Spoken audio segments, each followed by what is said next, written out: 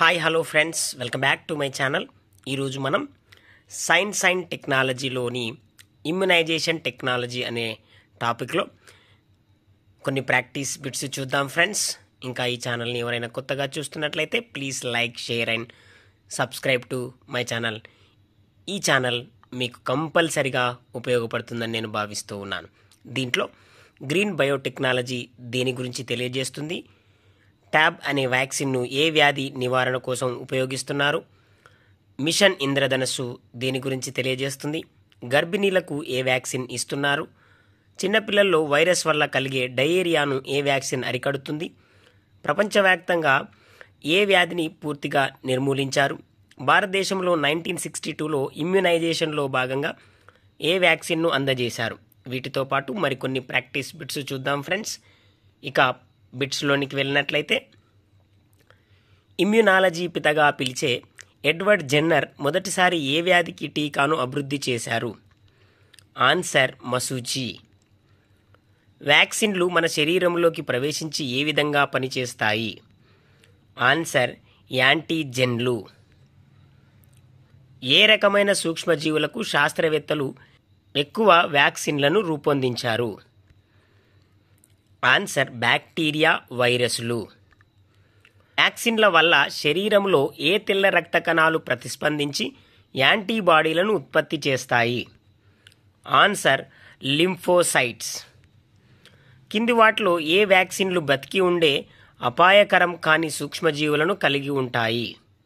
Answer పైవన్నీ. కింది వాటిలో టక్సైడ్ వ్యాక్సిన్లకు ఉదాహరణ? Answer diphtheria, tetanus. బిసిజి టీకాను ఏ వ్యాధి నివారణ కోసం ఇస్తారు? ఆన్సర్ క్షయ. నోటి ద్వారా చుక్కల రూపంలో వేసే పోలియో వ్యాక్సిన్ ఏ రకానికి చెందింది?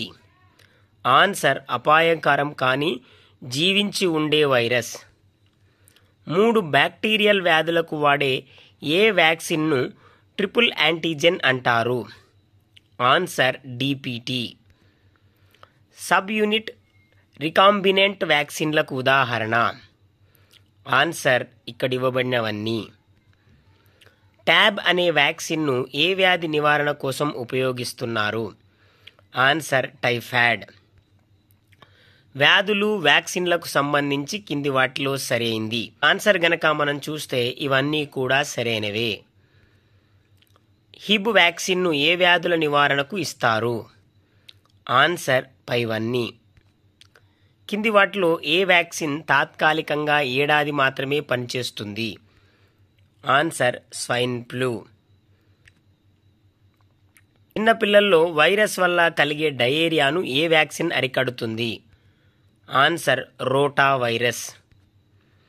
స్త్రీలలో గర్భాశయ ముఖద్వార క్యాన్సర్ను నివారించడానికి ఉపయోగిస్తున్న vaccine? Answer HPV. Bharat Biotech సంస్థ బి-వాక్ పేరుతో ఏ వ్యాధికి వ్యాక్సిన్ను తయారు చేసింది? Answer hepatitis B. 5 వ్యాధుల నివారణకు ఉపయోగిస్తున్న పెంటావాలెట్ వ్యాక్సిన్ వేటి కలయిక? Answer DPT, hepatitis B, Hib. Pneumococcal conjugate vaccine ఏ వ్యాధులను నివారిస్తుంది? ఆన్సర్ పైవన్నీ. భారతదేశంలో 1962లో ఇమ్యునైజేషన్లో భాగంగా ఏ వ్యాక్సిన్ను అందజేశారు? ఆన్సర్ బిసిజి. ప్రస్తుతం భారతదేశంలో 1985లో ప్రారంభించిన ఏ ప్రోగ్రాంలో భాగంగా వివిధ వ్యాక్సిన్లను ఇస్తున్నారు? Answer universal immunisation programme. ప్రస్తుతం మన దేశంలో యూనివర్సల్ ఇమ్యునైజేషన్ ప్రోగ్రాంలో భాగంగా ఏ వ్యాక్సిన్ను ఇవ్వట్లేదు?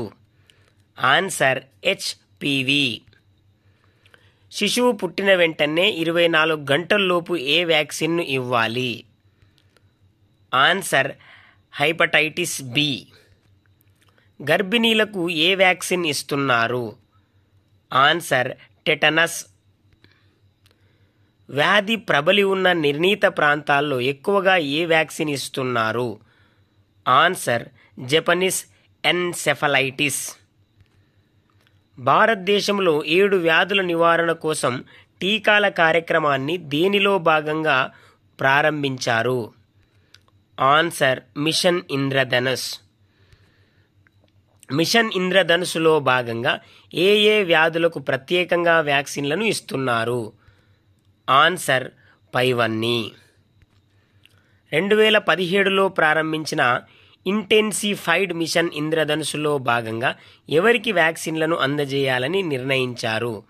ఆన్సర్ పై వారందరికీ. భారతదేశంలో యూనివర్సల్ ఇమ్యునైజేషన్లో భాగంగా గతంలో ఏ విటమిన్ పిల్లలకు ఇచ్చేవారు? Answer vitamin A. ప్రపంచవ్యాప్తంగా ఏ వ్యాధిని పూర్తిగా నిర్మూలించారు? ఆన్సర్ మశూచి. భారతదేశంలో 2011లో నివారించిన వైరస్ వ్యాధి? Answer polio. భారతదేశంలో 2000 సంవత్సరంలో ఏ నిమాటి హెల్మింతిస్ వ్యాధిని నివారించారు? ఆన్సర్ గునియా వామ్. భారతదేశంలో ఇప్పటివరకు నిర్మూలించిన వ్యాధులు? ఆన్సర్ పైవన్నీ.